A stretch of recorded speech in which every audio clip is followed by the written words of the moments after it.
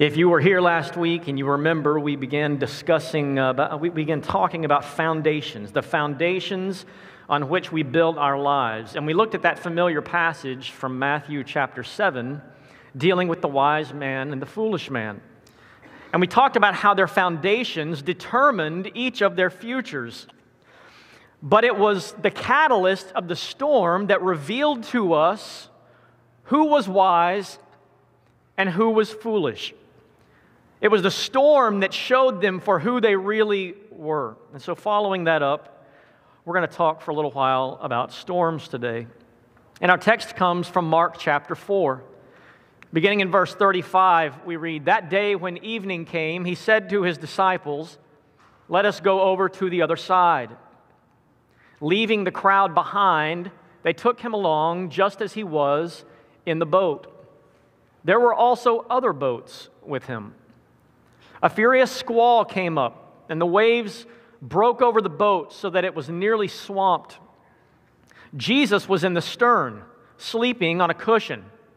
The disciples woke him and said to him, 'Teacher, don't you care if we drown?' He got up, rebuked the wind, and said to the waves, 'Quiet, be still.' Then the wind died down, and it was completely calm. He said to his disciples, 'Why are you so afraid? Do you still have no faith?' They were terrified and asked each other, 'Who is this that even the wind and the waves obey him?'" Let's pray quickly as we begin this morning. Lord, would you bless these few moments we have to read and understand in a greater way how this passage reveals your nature and your kingdom, and how we can use it in our lives to bring you greater glory. We pray this in Jesus' name. Amen. Tuesday is the first of a 5-month stretch of days that we around here know as hurricane season. When I interviewed here in November of 2005, I had done my research on hurricanes. Just one summer before, in 2004, y'all had hurricanes Charlie, Francis, Ivan, and Jean. It was the first time 4 tropical storms produced hurricane-force winds in one state in one season since 1886. And I told somebody, I think I told a few people before I came, I said, "You got to be crazy to move to Southwest Florida. That's never going to happen." And as a man plans his course, you know what I mean. We went 12 years after I moved here without sniffing a hurricane before Irma. And as far as I'm concerned, may it be so for the next 12 also. But for the next 5 months, we will analyze and overanalyze every storm in the Atlantic and the Gulf, because God knows we all need a reason to panic buy gasoline, right? My wife sent me this picture a few weeks ago. During our latest fear of gasoline Armageddon, I was half afraid to use this picture because I was afraid it was going to be somebody in this room. When the government is issuing warnings not to put gasoline in plastic bags, you've either lost it, or maybe we ought to be considering putting gasoline in plastic bags if that's what the government is advising. I'm not sure what we should be doing. These people remind me of a term that I've come that I've become familiar with lately. It's the term prepper. You ever heard of a prepper? Like when I was in high school, we talk about preppy people. It's not preppy, it's prepper. A prepper is somebody who's taken extreme measures and planning for catastrophe or disaster, specifically as it relates to the end of the world. In some ways, they're similar to survivalists, right? This is an area nearly the size of Manhattan that lies in South Dakota's Black Hills. It is called Vivos X Point and is the largest survivalist community in the world.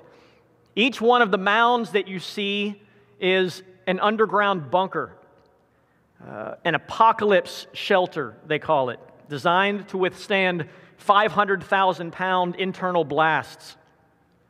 This specific location in South Dakota is at least 100 miles away from the nearest known military nuclear targets.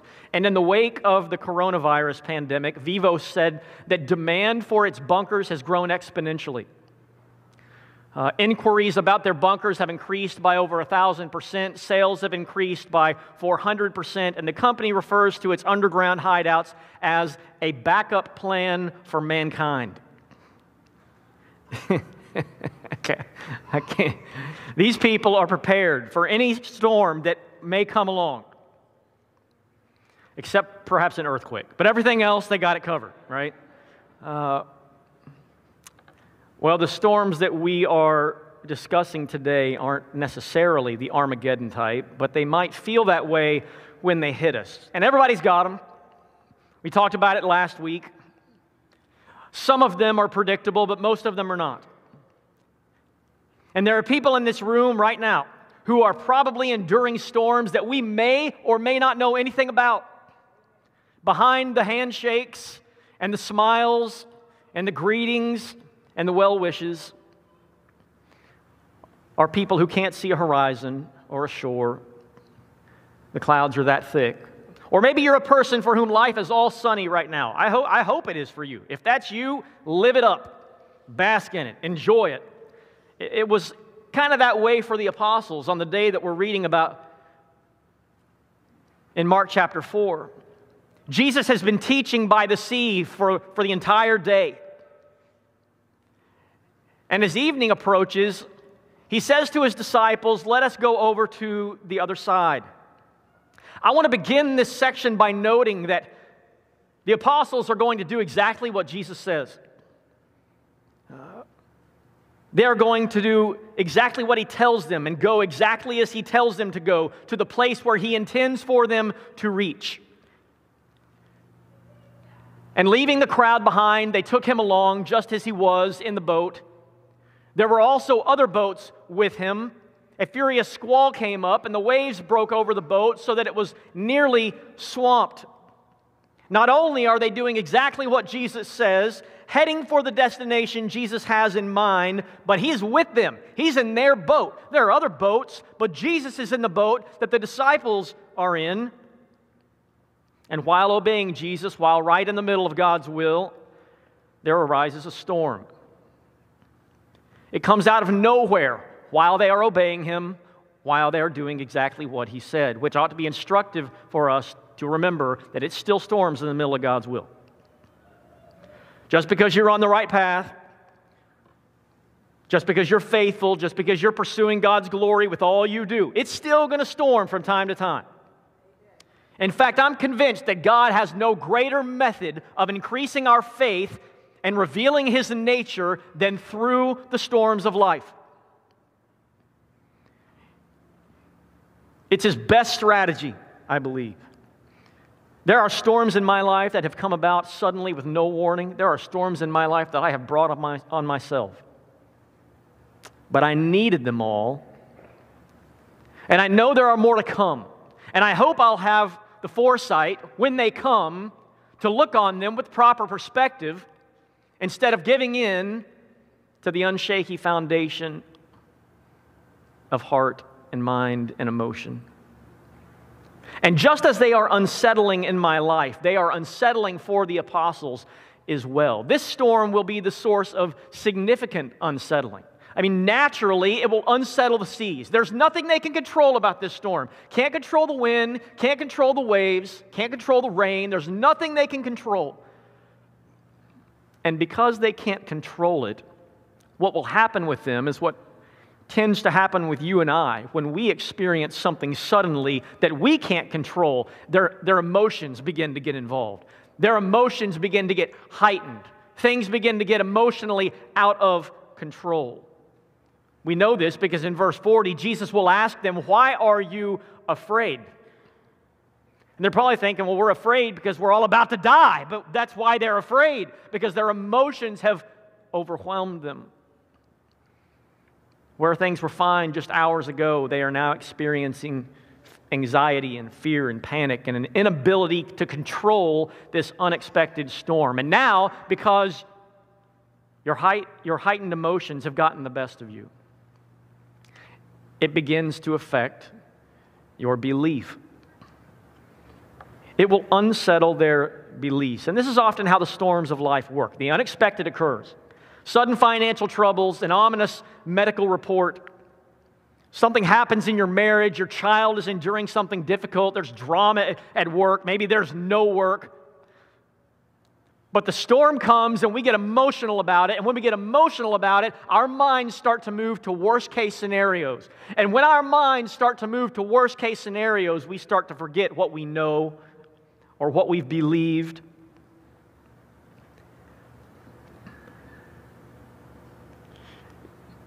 Jesus was in the stern, sleeping on a cushion. In the middle of this storm, my man is asleep. Now, I have a hard time believing this. I lay in my bed in my bedroom when it's storming outside, and that's great. I rather enjoy that. But in a boat where water is crashing over the walls, filling the boat, and I just sometimes wonder if he wasn't faking it. Just peeking around to see what kind of chaos and disaster is going to. Peter's over here, he's hyperventilating. Judas doing God knows what he shouldn't be doing. But we'll take the text for what it says. That Jesus is sleeping. And so naturally they go over and wake him up and say, "Don't you care that we're going to drown?" This storm has caused a storm of emotion that is causing a storm of theology. And so they go wake him up. They bring his attention to the storm because they need somebody to deal with the storm who's capable of dealing with this storm. They are not capable of doing it. Apparently nobody else in the boat is capable of doing it, and so they go to the authority that is capable of dealing with the storm. And I think in our lives when we find ourselves in the middle of storms, it's kind of human nature to go to people who might be able to solve it for us. Maybe it's somebody with money who can throw something at it. Maybe it's somebody with an expertise in that area. Maybe it's somebody with medical expertise over the health storm I'm about to go through. We tend to bring people's attention to our storm if we think they're able to help. It's oftentimes the last resort that we wake Jesus up or bring his attention to our storm. You say, "Well, why do I need to do that? Why do I need to bring his attention to my storm? He ought to know about my storm." You're right, he does know about your storm. He knew about Abraham's storm when he was about to sacrifice Isaac. He knew about Joseph's storm when he found himself in prison. He knew about Moses' storm and the grumbling of a nation. He knew about Job's storm when life was falling apart. He knew about David's storm when Saul was trying to kill him. And all these storms, he already knew it. So why do I need to bring his attention to it? Maybe he wants to see how you'll respond. Or maybe he wants you to see how you'll respond.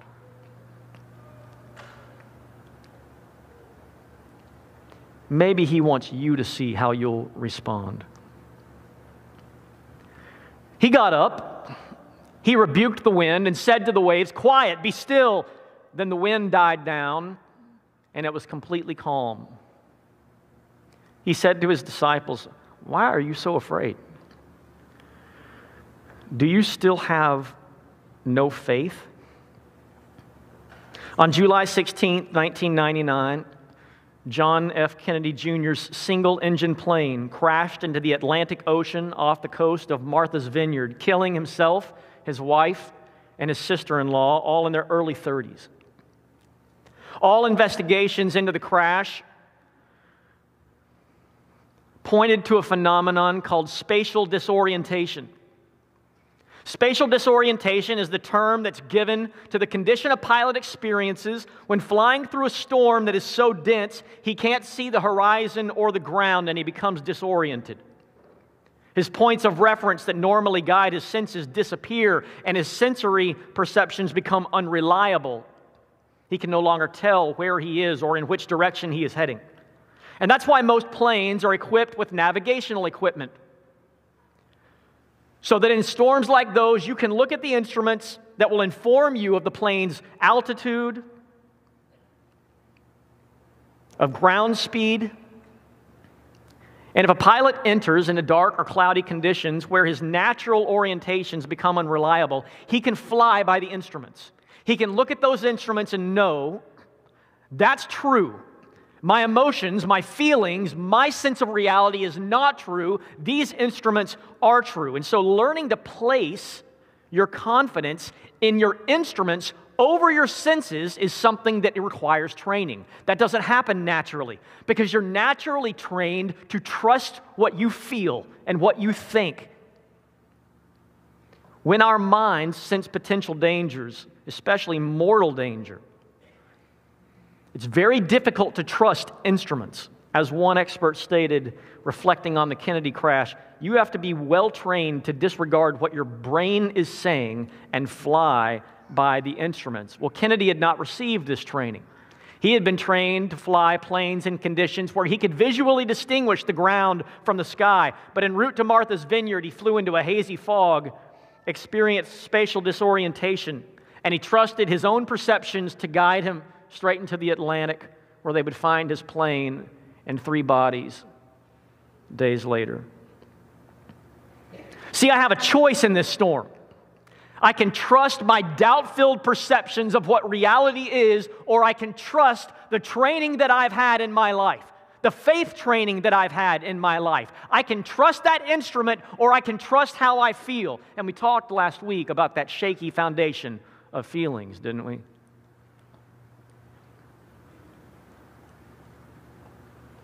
If only John F. Kennedy Jr. had had that training, he might have known better than to trust his sense of reality over actual reality.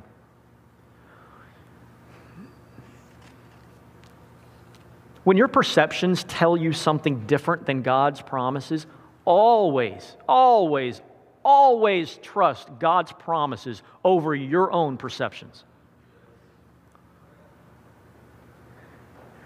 Why is it that we let our feelings and our emotions get the best of us in so many situations?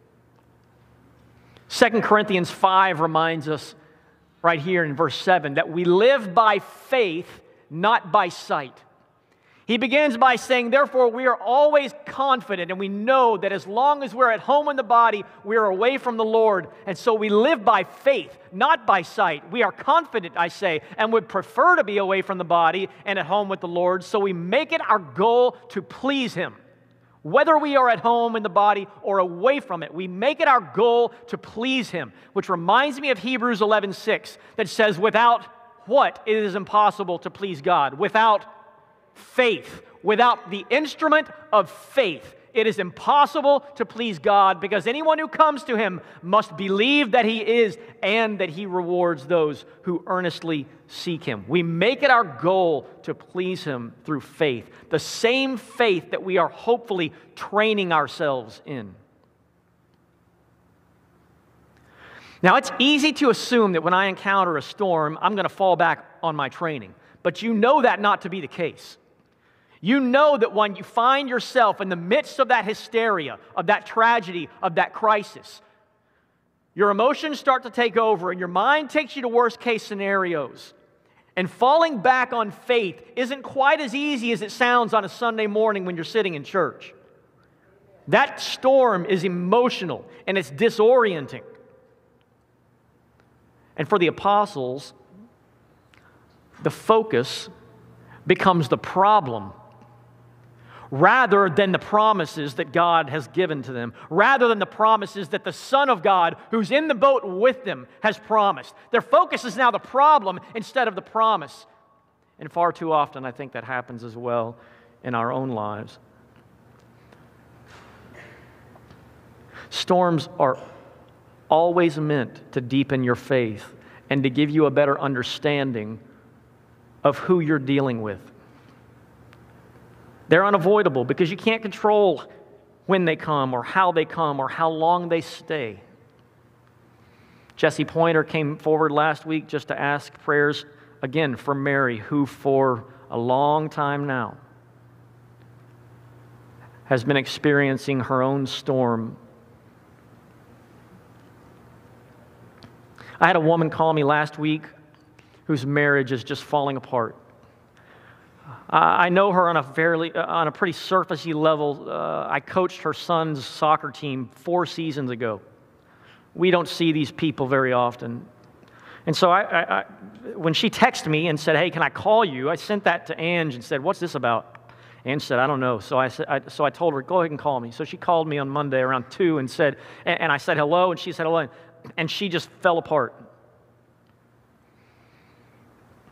She and her husband have seen multiple counselors to no avail, and it seems a separation is imminent. And unfortunately for her, there's not much of a foundation on Christ. We talked last week about you can't build a foundation in the middle of a storm. That's the one time you can't build a foundation. You're not laying concrete in the rain. You can build it before the storm. You can build one after the storm, but not in the middle of it. And see, now she finds herself in the middle of one without much of a foundation. And so in the short term, her future looks bleak. But what if this storm, dreadful as it might be, is meant to shake her into faith? Jesus challenges the apostles on the basis of their faith. And when Jesus asks them, "Why are you so afraid? Do you no longer have faith?" they are terrified and ask each other, "Who is this that even the wind and the waves obey him?" I don't know if you got that when they saw the storm, they were afraid. When they realized who they were dealing with, they were terrified. When you understand who you're dealing with, your fears are likely put into better perspective. Trials are a journey of discovery of who you're dealing with. God wants you to know who you're dealing with, to understand Him better. Over 2 centuries ago,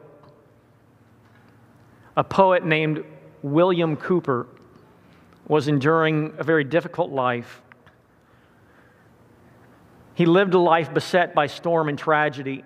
His mother died when he was 6, and he had no relationship with his father. He struggled with mental illness and depression for many, many years. Finally, one bleak morning, he tried to put an end to it all by taking poison. And the attempt at suicide failed. A few weeks later, he drove down to the Thames River, intending to throw himself from the bridge, but was, quote, strangely restrained, unquote. He would try to kill himself 2 more times, the last one by hanging, but was found and taken down unconscious, but still alive.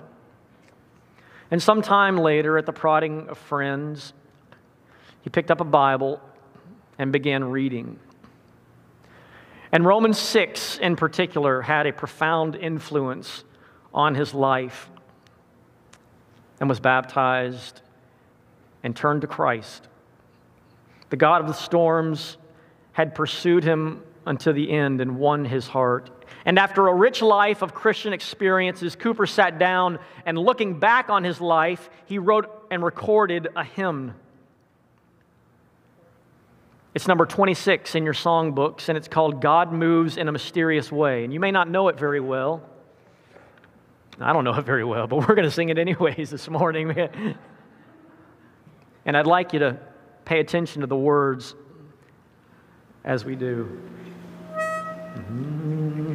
God moves in a mysterious way, His wonders to perform. He plants His footsteps in the sea and rides upon the storm.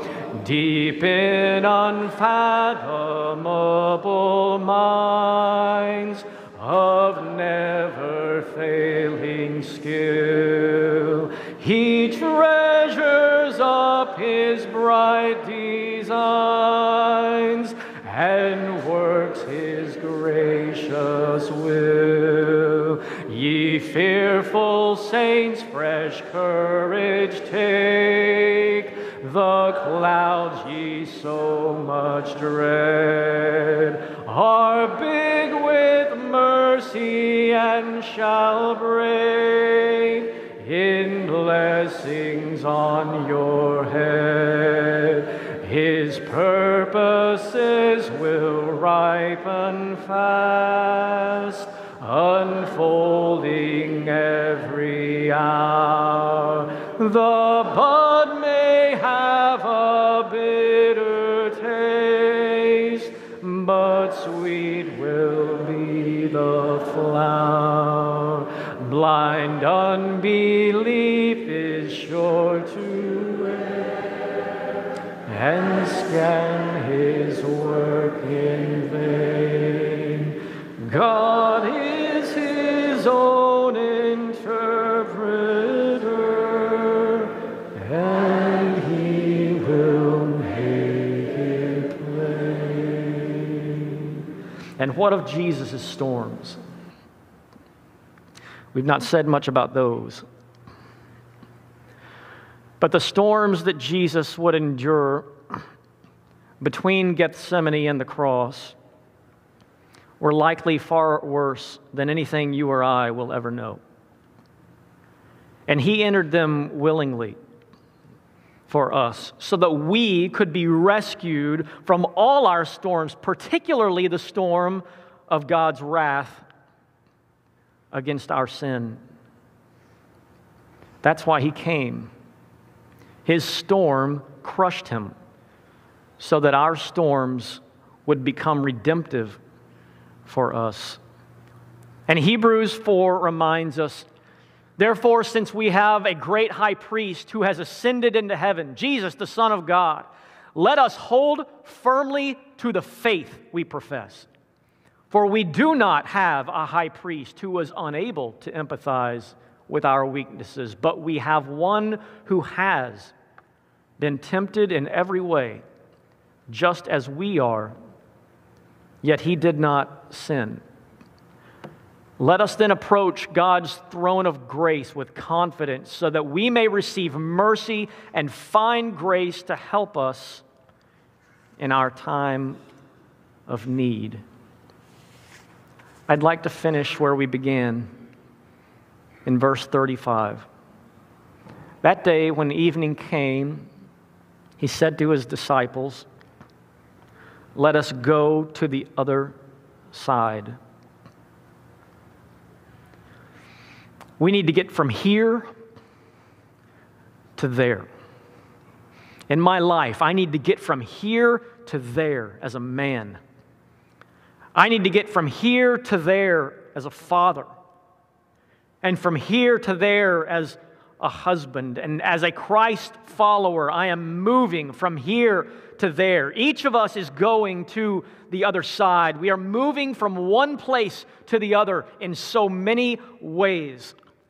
One of my favorite stories, one that I heard as a boy and I've told over and over and over, is of James Dobson's final words to his son. And you say, well, wait a minute, James Dobson's still alive. He is still alive. But after the death of Pete Maravich years ago, he sat his son down and said, in case you can't be by my side when I die, I want to give you my final words now. Those two words, he said, are these: be there. Be there on the other side. There is no guarantee that getting from here to the other side is going to be smooth sailing. Amen. Getting from who you are to who God wants you to be can be dangerous and is going to be stormy. But what happens to me does not have to happen in me. And it occurs to me that through all my storms, I'm still standing here. And through all of yours, here you are. He's brought you through it. And if He doesn't, to be absent from the body is to be present with the Lord anyways. So as that worship song goes, let go my soul and trust in Him. The waves and wind still know His name. The waves and wind of the earth still know His name. the waves and wind of whatever storm you're facing, they still know His name. And He is far more capable of taking care of it than any authority we could aspire to find. If you're in the boat with Jesus in the storm, there is no better place you could be. No better place. And I don't know your storm. I only know the ones that I've been in. And how desperate I was in so many situations, relying on the faith of other people, unable to trust the instruments that I had always been trained in. And hopefully with each passing storm, that trust grows. But it's hard.